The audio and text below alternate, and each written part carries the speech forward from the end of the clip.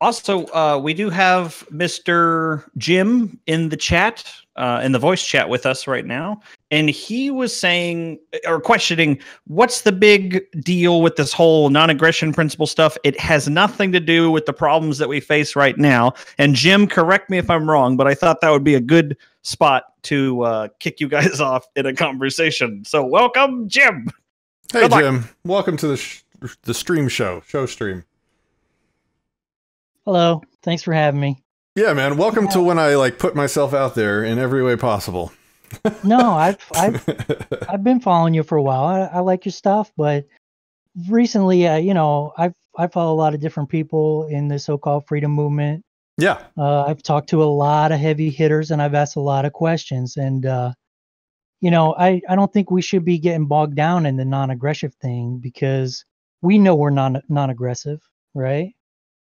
And we just have to figure out, why are they being aggressive? Why are we having to pay tickets and go to court and have all this problem?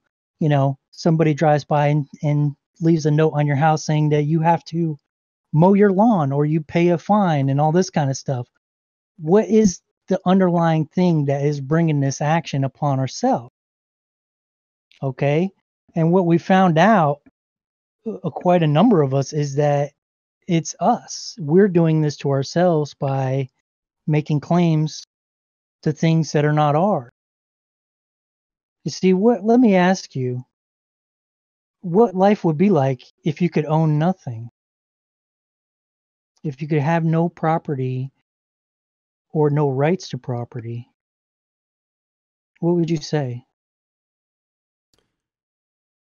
Well, property ownership is the right to exclude others from the use of something. So if no right to exclude anyone from the use of anything exists, then life would become the world would become a very dangerous place. Let me run a scenario by you. If you want to own the property, okay, let's say I come over to your house for barbecue. I pull up in your driveway. Halfway up the driveway, I trip over some of your shoddy landscaping and break my leg. Now, because you're the owner of said driveway and shoddy landscaping, and you did that yourself, now you are liable. If you don't have any insurance, let's pretend you don't, come out of pocket, pay all my medical bills. Maybe I sue you for extra damages because your plants are just frightening and your decorations give me nightmares. Who says I'm liable? Because you own it, you accept the liability. You have how does that make me liable for you coming on my property and injuring yourself? Well, if I was invited to your barbecue, I would be there as a guest, right? And if it was dangerous conditions you maybe navigate through, you could well be liable in court for the damages that have, accidentally happened. Says who? Says the courts. They've already ruled that, like, you can't set booby traps to stop burglars. If a guy falls are we in a free society, or are you talking about current times? I'm talking about today. Oh, okay. I don't consent to the current court system, so I'm not sure. I don't think that applies to. Okay, well, that's wonderful, but it doesn't exclude the fact that you claim to own the thing and you're liable for the damages that you cause. Isn't that true? I caused the damages? Your property did. My property has the ability to act in the world and cause damages? Look, it's the same thing. Like, okay, now let's do the same scenario where you're only using the property and you make no claims to ownership. Imagine, like, say there's a trust or an LLC or something. Mm-hmm. If you do it all right, like asset protection, if I try to sue you personally, and the entity, your LLC, owns the home, and you own nothing, I can never take anything from you, can I? It's beyond my reach. I'd have to create some kind of a joinder between you and I'd have to pierce the corporate veil, so to speak. You're talking about in the current legal system? Yeah. Correct. That is true. Asset protection. Yep. It's called asset protection. Rich people do it all the time. They say, if you're smart, if you're smart in business, you would do that. Yeah. Okay, well, let's say we are smart in business. Okay, let's say the thing that you whatever your name is. I don't know your real name. I know you ran for governor, and I thought that was pretty admirable. Patrick. But let's say, Patrick. Yeah. Let's say the name that you're using is actually my LLC that I created the day you were born, and I gave it your name, but I own it. Now, you go around saying, I am Patrick. And then you complain that I'm treating you as my property and giving you the liabilities. It's like, say if Walmart ran up a bunch of debt and the president of Walmart ran into the room where all the creditors and says, I am Walmart. He just made himself personally liable for all the debts of Walmart, didn't he not? It seems like you're talking about the current legal system. Correct. Which has a long list of problems and is not something I consent to. No, it only has one problem. Okay. We are making claims. We are what? We're making claims. What do you mean? The prosecutor's not making any claims. He's putting up hearsay to get you in there and to say the tooth fairy is real, and then you accept all the liability. You see? There's no difference between the state and the tooth fairy. The only difference is what you believe in your mind, right? Do you believe a state exists? State's a concept. It does not exist. It doesn't have any agency or ability to act in the world. Okay, well, it's like, okay, Mickey Mouse was following me around Disney World, kicking me in the shins. And I said, hey, guy, stop kicking me in the shins. He says, I'm not kicking you in the shins. Mickey Mouse is kicking you in the shins. You see, this is what's happening to us. No, it's not Mickey Mouse kicking you in the shins. It's the guy inside the Mickey Mouse suit kicking you in the shins. Exactly. Just like it's the guy inside the government kicking you in the shins. Exactly. Not the government itself. So when it says, when a state of Texas v. Patrick, and you say, I'm here to meet the claimant, I believe there's a controversy with the name that I use, who's making the claim? The prosecutor will stand up and say, well, I'm making the claim on behalf of the state. Well, is that hearsay or is that firsthand knowledge? I've never met you before. Yeah, when was the last time you talked to the state? These are all the magic spells that the states and lawyers and judges and politicians use to try and control people. I mean, they cast their magic spells. You know, we defensively attempt to cast magic spells using their magical system, and you know, I don't consent to any of it. None of it morally or rightfully applies to me. See, when you claim to be the sound that they call, now you have to prove it. If you only use that, what? What are you talking about, sir? I don't understand where we're going. Look, like, back up and fill me in. What's happening here? How can you be the name? What are you talking about? Like, a name is a couple sounds that you know, people call me when they want my attention. Right. Mm-hmm. Now, how many Patricks do you think there are? Do you think you own Patrick? Why does that matter? You can't own a name. Because name is intellectual property is not a valid form of property. This is the very root of our problem. We don't own these names. You see, I was very young. They're not property. It's not that we don't own them. It's that they're not valid forms of property. They're unownable. If it's an LLC, it absolutely is. An LLC stands for Limited Liability Corporation, which is part of the magic spells cast by government that I don't consent to and they don't apply to me. Okay, are you familiar with the Liber Code? You're familiar with Article 38? Sounds like a magic spell. I don't have that one memorized. I could see. You have a lot of debts and all this shit piling up on you. I already know by the way you're acting, you're assuming liability for all the crap that they're putting on you.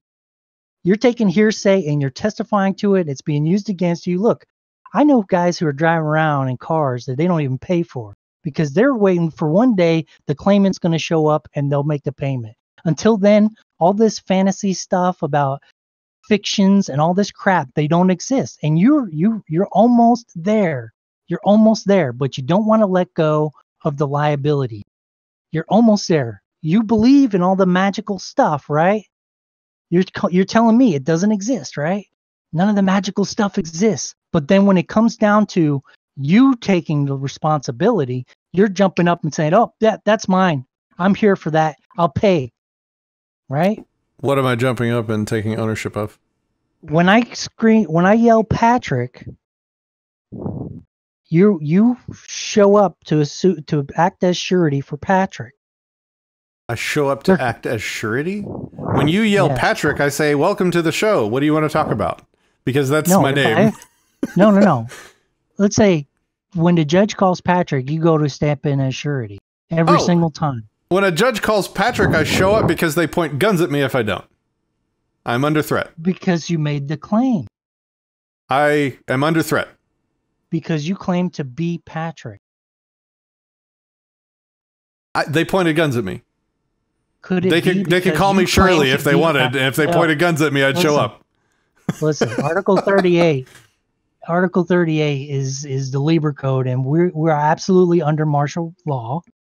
We have been since 1828. I'm not part of that we. I don't consent to any of it. Who's the we? Well, it doesn't matter because there's guys with guns, like you said. The guys with guns point their guns, and then you are under duress and all this kind of stuff. Read Article 38. Property may be taken to support United States and the Army and all that stuff. And if the owner has not fled, he'll be given an indemnity receipt. He'll be given a receipt. Whatever Article 38 is, and I just Googled it, it's the Statute of International Court of Justice. I didn't consent to that. That means it doesn't have any effect on me rightfully, morally. No, listen. If other people are following the words that are contained in that magic spell to point guns at me, then they are just initiating force like any other common thug and criminal. Doesn't apply to me. I don't consent to it. The disconsent that I have for Article 38, whatever the fuck it says, means that it doesn't rightfully apply to me. The magic forces contained in that spell book should rightfully not be able to affect my life in any way. No, you live in a war zone, dude. Listen, Article 1, the presence of hostile army proclaims as martial law. Everybody's waiting for them to declare martial law. They don't have to. It's been that way since the Republic was destroyed, okay? The presence of hostile army proclaims as martial law. Look at Article 7. Martial law extends to property and to persons, whether they are subjects of the enemy or aliens to the government. Article 38, right here. Where is it? Scroll down. Private property, unless forfeited by crimes or other offenses of the owner, can be seized by way of military necessity for the support of the benefit of the Army or the United States. If the owner is not fled, the commanding officer will cause receipts to be given, which would serve as spoliated owner to obtain indemnity. You have this receipt. You take it to the DMV to get your driver's license. You think Patrick has a driver's license?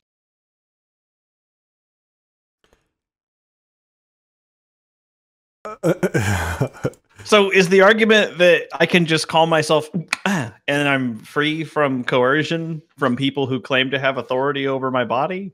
No, I'm saying if you use the name, you don't accept the liability for the debts incurred. If You've done wrong. You know it well. The secret's out, and so's this spell. Tortured mind, restless spirit. Guilt's the cause. You'll strongly feel it. Chest unlocked. We'll eat you up. When you come clean, this hex will drop. Boom. I just cast a magic spell called the Hex of Guilt. You're now required to tell the truth for the rest of this conversation. That was a legit magic spell, by the way. Like, if you don't consent to these words, then they don't rightfully affect you. And the rightfully is the important is the important word, right? They don't rightfully affect you because these politicians have scribbled on paper, on article whatever numbers, these words only affect you because men with guns force them on you, not because you consented to them. In fact, the guns prove that none of us have consented to them, because the state of consent is unknowable when a gun is pointed at you. You cannot know if the person you're pointing a gun at consents to what you're demanding that they do. The state of their consent is unknowable when there's a gun pointed at them. There are guns pointed at us, so the contents of the magic spells really don't matter. They're ineffectual. They're irrelevant. Look, so all I'm saying is what you think is yours has already been taken long ago before you're even born. There's no ability to own any property. What? And why not? Hearsay. Because martial law, dude. It's martial law. Look, the country was destroyed when the Democrats walked out. There's no republic. In order to get it back, Lincoln had to use military force to seize the federal lands. You see? The federal lands were never validly owned. So that property was never validly owned by the federal government because they took it using coercion in violation of consent. Government rightfully owns nothing. They use Reconstruction to try to restore the Republic. What magic spell is Reconstruction? They shot Lincoln before he could finish it.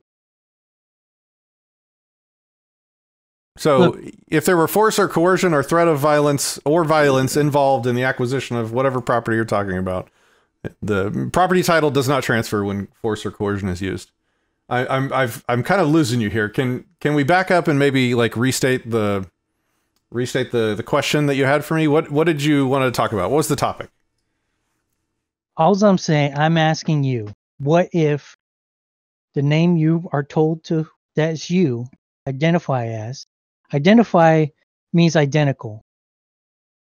Are you if the name you are told to use is hearsay, is actually the property of somebody else?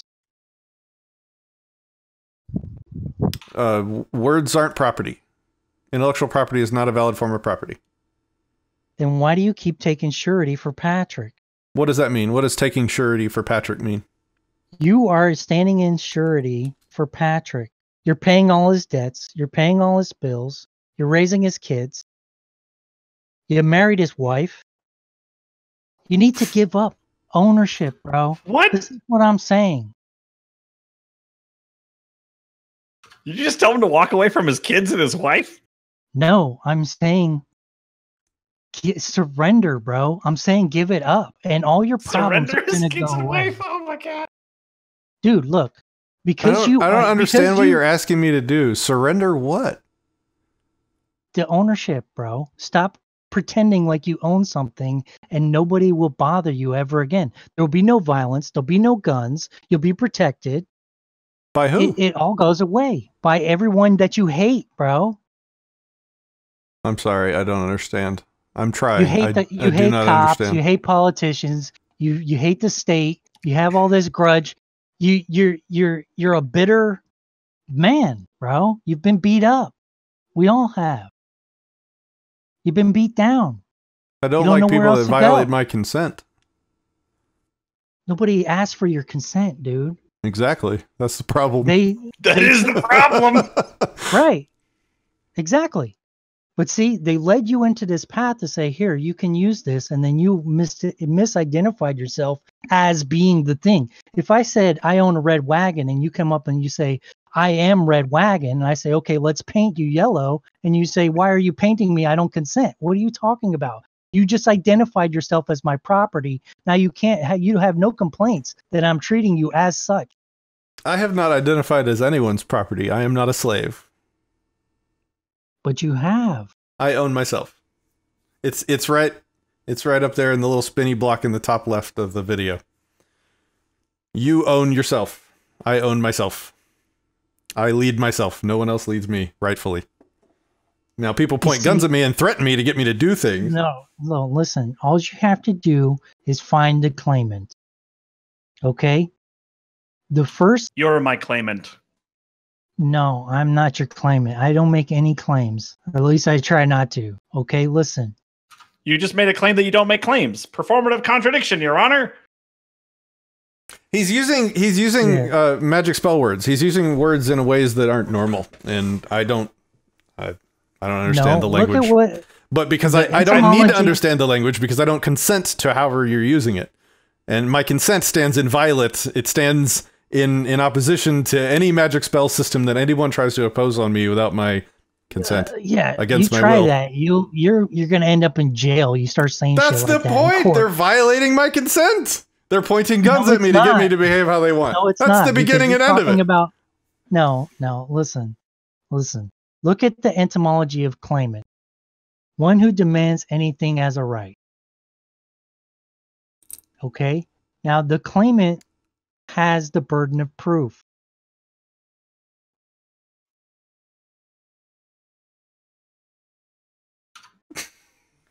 I love the chat right now. Patrick? My mother has, like, maybe for the first time in the history of this entire channel, made an appearance in the live stream chat.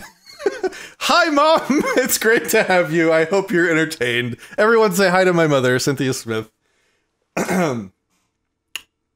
Yeah, so Hi, I don't know where we're going. So let's either get it back on track or let's move on. Let's go. Do you want to have? Okay, I'll give you the final word if you want to kind of make a final conclusion, and then maybe if we want to talk about this offline in the future, we can maybe set up a show to actually discuss it separately.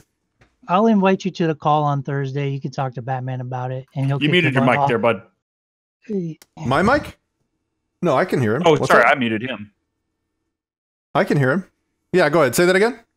I'll invite all y'all to Batman's show on the Thursday, and you can come and talk to Batman. And, you know, he ain't going to challenge any of your beliefs or anything. Is he the claimant I need or the claimant I deserve?